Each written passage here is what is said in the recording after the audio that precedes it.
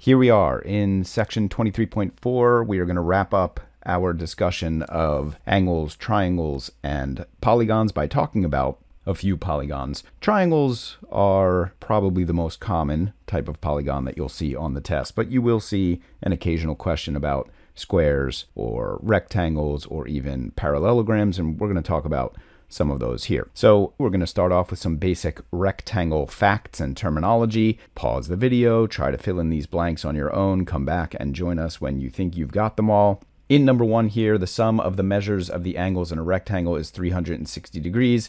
It is important to note that that is true of all quadrilaterals. All quadrilaterals, in fact, I'm going to write that over here, all quadrilaterals have 360 degrees in their interior angles.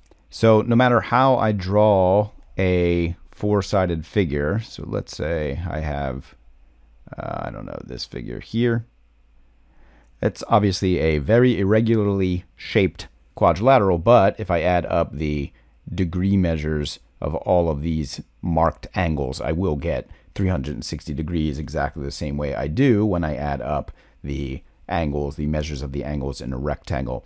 Each angle in a rectangle has a measure of 90 degrees. That is what's special about a rectangle. That's what makes a rectangle a special quadrilateral, is that all of the angle measures are equal, and therefore they are 360 degrees divided by 4, which equals 90 degrees.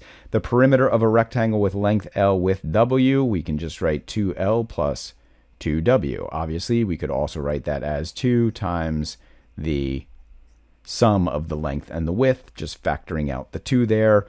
These are obviously just two different forms of the perimeter formula or expression. The area of a rectangle with length L width W, of course, is L times W. Occasionally we do write this as B times H, base times height, where usually the horizontal side there we'd call our base, this we'd call our height. Obviously, maybe more typical is to call that longer side the length and the shorter side the width.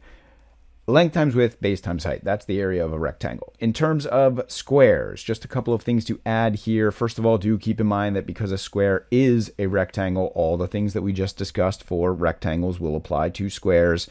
However, we can simplify a couple of the formulas, since in a square we have equal sides. We'll call them S. S will be the side length of this square. The perimeter of this square can be written a little bit more simply as 4 times the side length, 4S.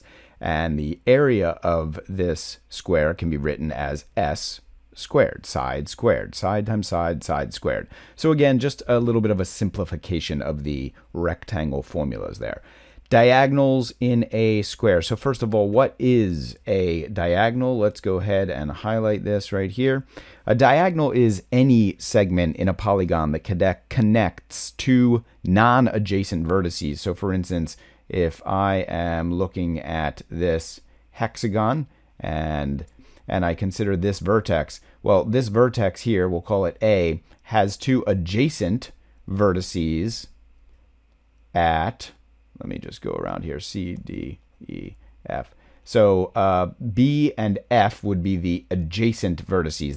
Those vertices are next to vertex A, but vertices E, D, and C, those would be non-adjacent vertices. And if I draw segments from A to C to D to E, these three segments that I've just drawn, in fact, I'll go over those in green so they stand out. Those green segments are the diagonals that I can draw from vertex A. Of course, I can draw diagonals from B or from C or D and so on, but these three green segments I just drew are the diagonals that go from A to all of the non-adjacent vertices, three diagonals there. When we split a square along its diagonal, and keep in mind a square does have two diagonals, we have one that goes there and one that goes there.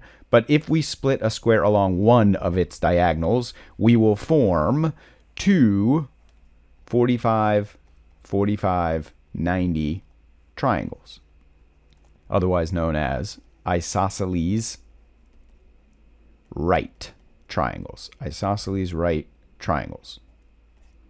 two 45, 45, 90. So again, if I connect points B and D, that's vertex B to the non-adjacent vertex D, forming a diagonal, what I will do here, you can see in this diagram, I have split this square up into two 45, 45, 90 triangles. That angle there is 45, that angle there is 45.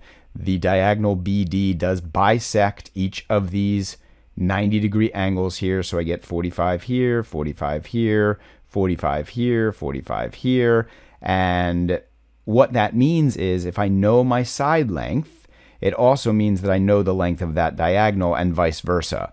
We learned this back when we talked about the 45, 45, 90 triangle, that our side scheme is x, x, x root 2. Here we are just replacing that x with s. That is the convention we're using here. We're just calling the side length s. So again, s, s, s root 2. So what this means is if I know my side length, I can get my diagonal, and if I know my diagonal, I can get my side length. Remember to get from the hypotenuse of a 45, 45, 90 triangle, which is what the diagonal is. I just divide by root 2 to get the leg of the triangle, which is also the side of the square. If I have the side of the square, I just very easily multiply by root 2 to get the length of the diagonal. Again, that's going from the leg of the 45, 45, 90 triangle to the hypotenuse of the 45, 45, 90 triangle. Let's see how we might be tested on this. If you want to pause the video and do example 9 on your own, go to it.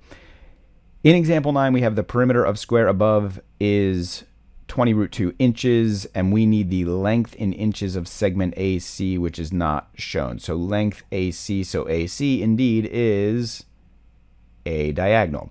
So first thing I'm going to do, obviously I'm going to take care of this first phrase, and I'm going to write 4S, because that is the formula for expression for perimeter of a square. And I'm just doing a little sort of translation here. That is 4S is 20 root 2. I divide by 4, and I have my side length. My side length is going to be 5 root 2. Again, I just extracted that by using the perimeter formula and setting that formula equal to the number that was given for the perimeter. So now that I have my side length, 5 root 2, 5 root 2, 5 root 2, 5 root 2, not really necessary to label all of them, but deal with it. Now, what do I do to get AC, my diagonal? Well, remember, again, I've got a 45, 45, 90, both of these triangles, 45, 45, 90. So to get from the leg of a 45, 45, 90, the leg of a 45, 45, 90, to the hypotenuse, which is the diagonal here, I just multiply by root 2. So the diagonal AC is going to be 5 root 2 times root 2. Remember that 5 root 2 times root 2 is exactly the same as 5 times root 2 times root 2, and root 2 times root 2 is 2. That is true of any situation in which you are multiplying two of the same square roots by each other. You just take the number under the square root. Root 2 times root 2 equals 2, and I get 10 for my diagonal. And that is it for example 9. I am going to go over one other thing here that has popped up, and that is the parallelogram. There is one thing that students definitely should know about the parallelogram, but I'm going to run through just a few of these things. So first of all, remember in parallelograms, opposite sides, they are congruent to each other. Opposite sides are also parallel to each other. So all of those parallel lines cut by a transversal rule will apply here. Namely, what that means is that the two acute angles in opposite vertices of the parallelogram, bottom left, top right, those angles, those acute angles are going to be equal to each other, and then the top left angle and the bottom right angle are going to be equal to each other. And of course, any of those big angles plus any of those small angles will be 180. The big and small angles are supplementary to each other. And then in terms of area, this is probably the most important point. When you are doing your area of a parallelogram, you've got to understand that just like in a rectangle, your area is going to be your base times your height. But you need to know that your base, yes, your base might be this horizontal side as it would be in, any triangle or rectangle, but your height is not the slant height. This is the slant height. but that is not the segment that is to be used in the area formula.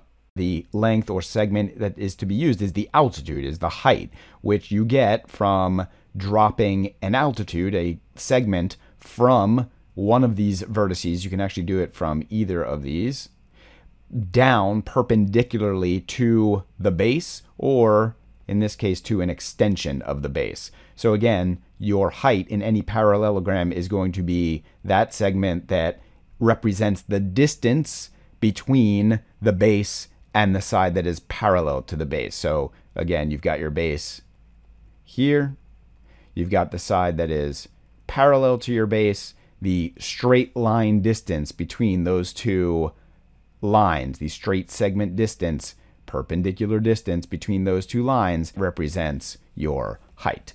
That is it for other polygons, and that is it for section 23. As always, review this material often, know it well.